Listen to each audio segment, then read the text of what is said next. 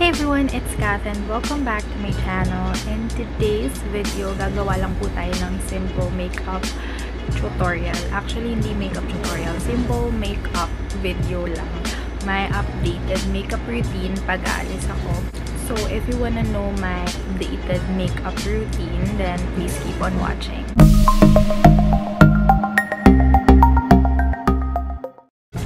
Also guys, i-mention ko rin sa inyo yung mga super holy grail kong mga makeup products lately, yung mga favorite kong bagong makeup products. And yes, if you're not subscribed to my channel yet, then please subscribe to my channel by clicking the subscribe button and the bell icon so you will be notified every time na ako ay mag-upload ng videos. And follow me on my socials, that's at kathirinco. So yeah, let's start. Now, tapos na ako mag-prep ng skin. So, meron na akong skincare and naglagay ako ng konting concealer sa under eye until I decided to film what I'm doing. Kasi aalis kami today. May first ever trick or treat si baby sa office ng tita ko. Kaya nagpe-prepare na ako. But, my entire makeup, I'm gonna show you here.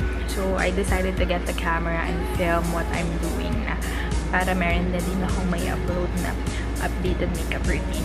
Ang ginamit kong skincare, since lalabas ako and mainit sa labas, it's already 10:30 in the morning. So, itong Rick's Sincerity na Sun Shield, meron siyang SPF 60. Ito yung ginagamit ko tuwing lalabas ako na alam kong maaarawan ako. So, yes, ito yung ginamit kong base.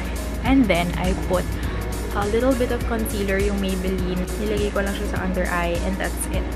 So now, I'm gonna show you my entire steps. So, meron ako ditong malaking mirror to see what I'm doing. The next step that I'm gonna do is I'm gonna put powder, foundation, and concealer all over my face. I'm using the Elana Mineral Cosmetics. This one is my favorite. Everyday ko siyang ginagamit pag papasok ako sa work, ganyan, pag aalis ako. And ganito lang yung ginagawa ko. Naglalagay ako ng product dito. And then, yeah. That's it. Naglagay lang ako ng enough product kasi sayang. Medyo maharlika.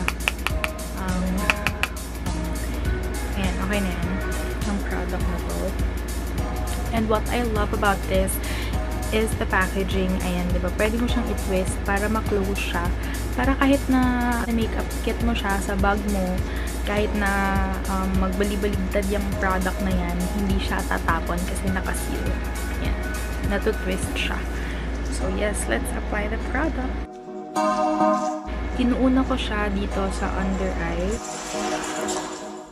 Then, I spread it and blend it all over my cheeks. Tapos, saka ko dinadama yung aking eyelid.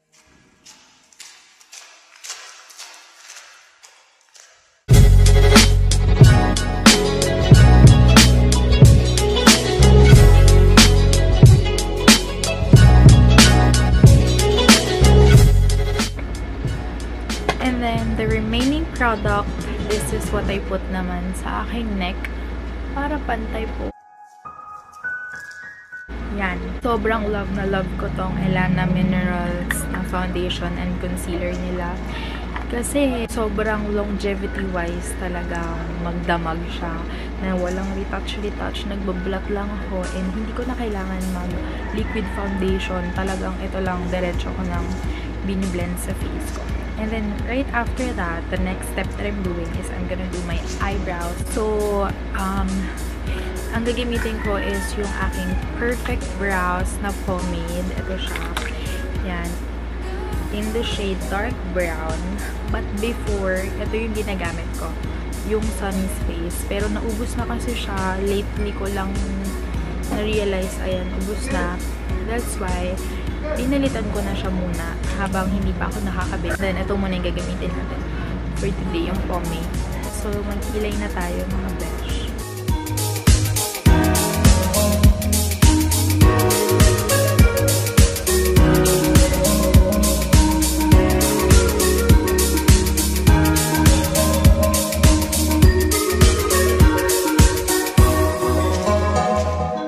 We're done with filling in our brows and meron pa akong isang ginagawang routine. Using my Sunny's Face gel, ano to, Sunny's Face grooming gel naman in the shade ash brown. Lagi ko itong ginagawa kasi gusto ko bushy type yung eyebrows ko, yung tipong parang balbon-balbon siya, lalo na sa side na to. So, I'm gonna apply this as well. Siya. Ng very light lang. Para ka lang mag-a-apply ng mascara.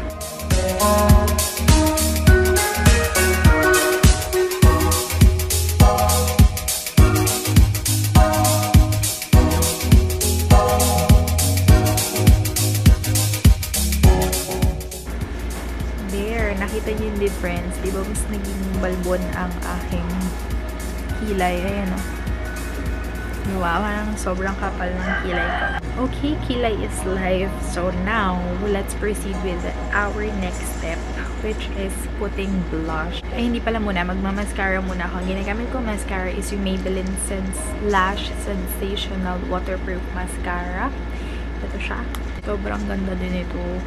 Sobrang nakakahaba siya ng eyelashes. Actually, yung eyelashes ko, hindi ko siya kini-curl.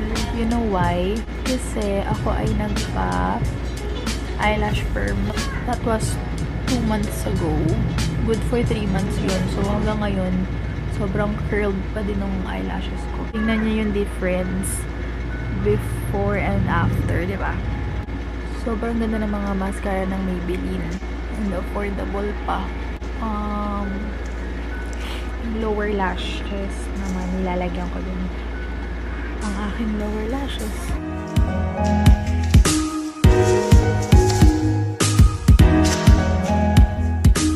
Nga lang guys, nagkakalat talaga ako pag nag-a-apply ako sa lower lashes ko. Medyo makalat siya. So, lilinisin ko lang. Ayun o, nagkalat. There, yan.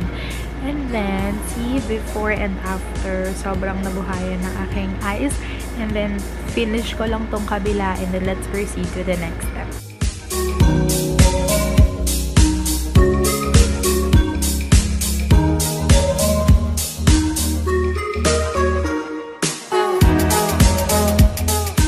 And guys, so, I'm done with my eyelashes.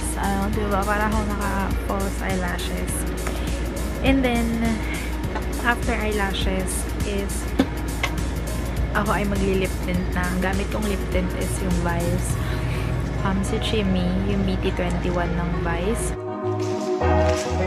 Lobot na yung camera ko eh. Ayun o, nagbiblink na. Kaya bilisan na po natin. Yeah! And then, pag may time pa ako, nagbo-blush on ako. Next is cheek tint. Same yung gagamitin ko, yung kagaya ng lip na in-apply ko sa lip ko. And, ganyan lang. And, yeah. I-blend lang natin siya.